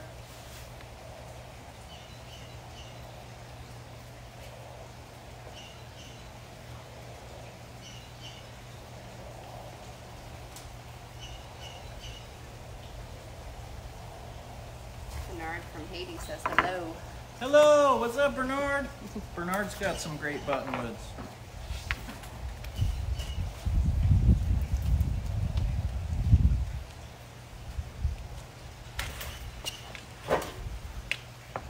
All right, Alex says, I have an elm species that is pretty wild, and I'm at the point of pruning and shaping. Any specific tips or advice? So elms are one of those trees that some artists have criticized them for being a pain in the butt, simply for the fact that they grow too fast. So if I'm understanding the question correctly, and perhaps that's what you're getting at, is that it's growing very quickly and hard to keep up with. The best thing to do is, especially during the growing season, on a refined tree like this, is I go out at least once a week and I make sure that all of that growth that's growing out is cut back to the silhouette, and I don't let it run any further. Once I hit refinement to the point where I'm pruning consistently, I'm not typically looking to wire huge sections of the tree. I'm literally just looking for fine branching, and I'm looking to either pinch the buds that come out or gently trim them as they start to emerge before they're allowed to elongate too far, okay? So the same thing is with the elms, is you just gotta make sure that you check them and cut any branches that are growing too long. I usually, especially for shohin, if it was a Chinese elm, I personally would go through and any branch that has grown maybe 4 or 5 leaf sets, I'll cut back to 2 leaf sets, hoping that I can pull 2 branches off of that remaining section. So I'm always, me personally, I'm always looking to increase my design by 2 branches on every section of the tree. We've got a question from Elena. So you first use a different type of soil to grow the plant, and then you transfer to a bonsai soil? No, so you can do that. So if you look, you'll see this is just regular gardening soil, just regular potting soil. And this 9 out of 10 people will just grow a tree in this temporarily until they're ready to train it, and then they transfer it to a bonsai mix. Now, some of the more advanced techniques in Japan, Taiwan, and some of those countries talk about adjusting the mix based on the level of refinement of the tree. So you don't have to do that. There's been people who've been growing bonsai in the same soil for 20 years and are perfectly happy with their trees. They have some great trees. It's just that if you are looking to kind of follow along some of these newer Japanese techniques, or you are trying to stay contemporary with some of these techniques, a lot of these guys from Japan are saying that they do adjust the soil based on the refinement of the tree. So if that's something that works for you, you can do that, but don't be afraid to then just grow it in a soil that works best for you, you know? Something that I teach all the time in class is that bonsai can be as easy or as complicated as you want to make it, but the results are going to be what comes out from your work. So if you want bonsai to be very, very easy, that's fine. You just can't have expectations for, you know, millions and millions of ramified branches, things like that. You know, you just have to kind of pick and choose your battles and find your comfort zone. Mike, do you have any experience with growing trees in air pruning pots or pond baskets? Yeah, a little bit, not a ton. Like that's a big technique for pines and conifers. But there's also a lot of nurseries in Japan that I've read about that have used that technique on all trees.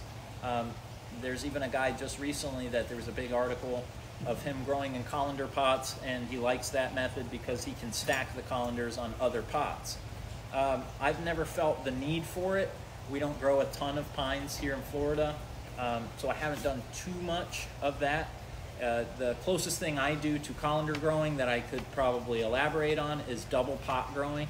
So what I do is, as a tree gets pot bound, or if I'm trying to grow a tree in a small pot, and let's say I'm in refinement already, but I need to grow a branch and get it thicker, I might place a second pot underneath, allow this one to root into that one, and give me a more robust root mass so that I can kind of power my design choices that I need to make, if that makes sense.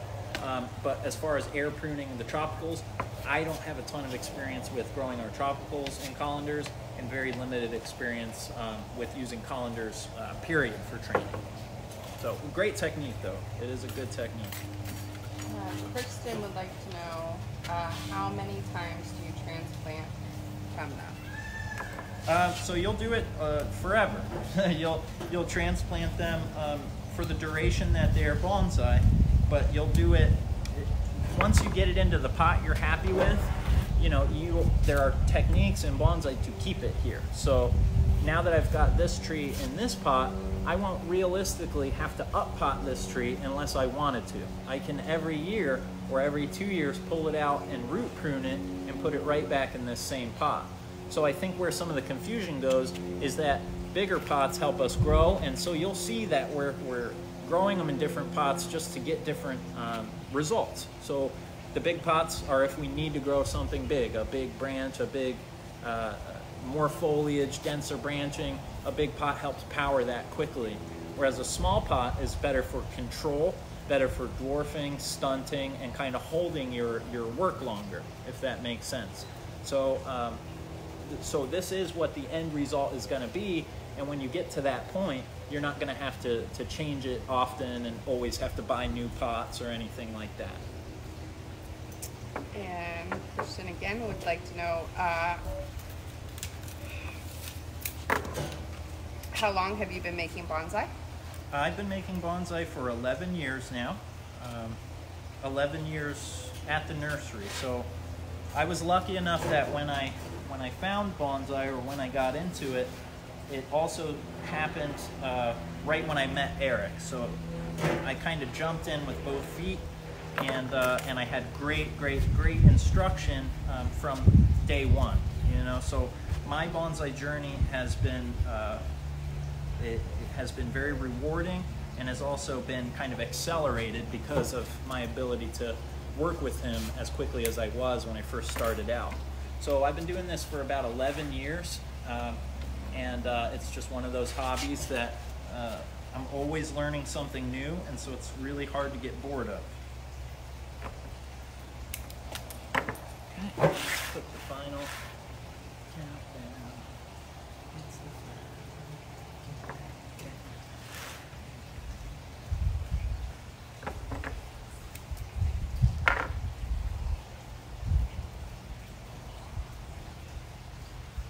Now there's several different ways to style broadleaf trees. Well, let me rephrase that. There's two primary theories on how to style bonsai physiologically in the bonsai world, and you have basically conifer bonsai designs and you have broadleaf bonsai designs. Conifer is basically what you would think of like a pine juniper with descending branches hanging low, monopodial trunk where one trunk is dominant over the rest, monopodial growth patterns with a leader per branch, and so that gives us that shelved kind of padded look that's so common in bonsai, and that's a conifer feature. And then you have what a lot of people refer to as like deciduous or broadleaf structure, and that's kind of more up and out, a more equal division of energy, kind of like one branch dividing to 2, then to 4, then to 8, then to 16, and so on and so forth. So it's more of a sympodial kind of even divide rather than just having one strong trunk. So a lot of debate in bonsai goes to how to style trees and what's right and what's wrong, and that broadleaf trees should be styled as broadleaf trees and conifers should be styled as conifers. I don't necessarily subscribe to that rule. I style different trees differently based on the feeling that the tree invokes. And me personally, Premna especially are one of those trees that can make really, really rewarding conifer-esque designs with the pads. So it's a tree that I'm not afraid to kind of use in that method.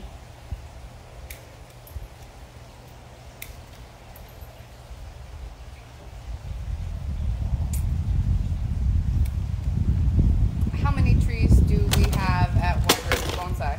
Oh, like, I don't know, I think like 10, 11 or something like that. No, realistically, there's thousands out here. I don't have statistics to back this up, but I would argue that we're one of the biggest nurseries that's actively growing here in the United States. It is about 7 acres out here, and most of it is used to grow and develop bonsai trees. So you can imagine the amount that we have here. So I would definitely guess thousands upon thousands of trees. So many different species, hundreds of different species I would guess, and all different shapes, styles, sizes that you can imagine. So one thing that I'm really proud of about our nursery here at Wigert's is that Eric has really cultivated a worldview of bonsai, if you will. So he hasn't subscribed necessarily to just the Japanese techniques or the Chinese techniques.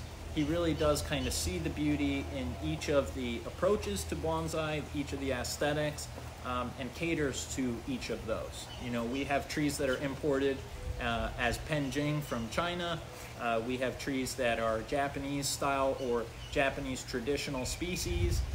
We carry a lot of traditional Japanese containers from Tokonome, as well as newer contemporary containers like Luba Skoda, Roy Minerai. So it is a very eclectic nursery, and one that I really do think gravitates towards just the love of bonsai as a whole. So I'm very, very happy to be a part of that. So I think we're pretty much done. Let me just make sure. So you can see we've basically got a triangular silhouette, which is what we were going for. I'm not looking to make any game-breaking changes today or have a definitive idea on how this tree is going to go. I'm merely trying to build structure today. Build good left, right, back, left, right, back. Some of these branches, if you are into deadwood, they might become gin as they get more character. Me personally, I'd rather grow this into a very pretty multi-tiered padded design. And so that's another good way to space the branches and another good reason to have good architecture on your tree. This is also an area of concern that as it starts to bud back and as I maybe get some alternatives, I might pull more of this off of here and kind of pull branches from other areas.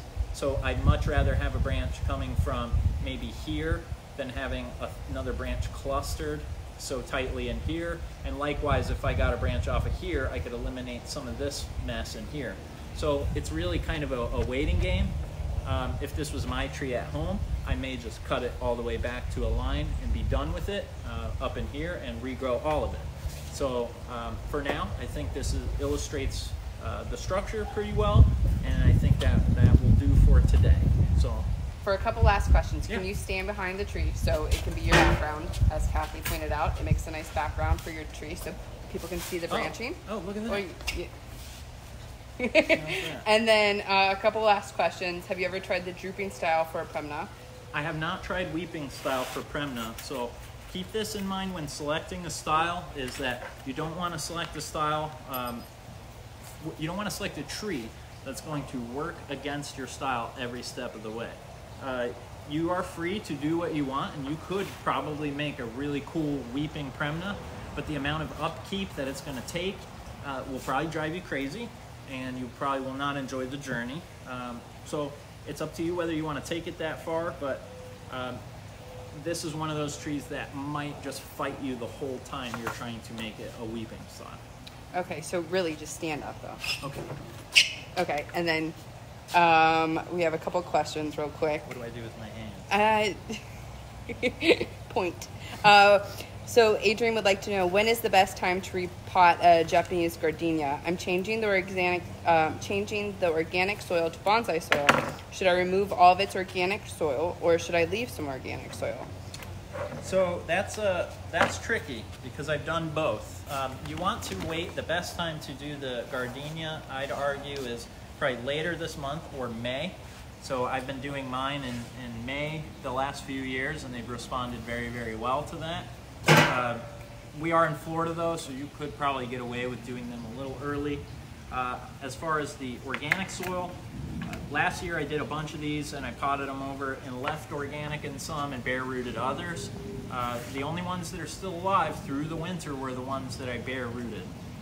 What I did with the others was I left small organic cores, which benefited me short term. It meant that the tree stressed less on potting.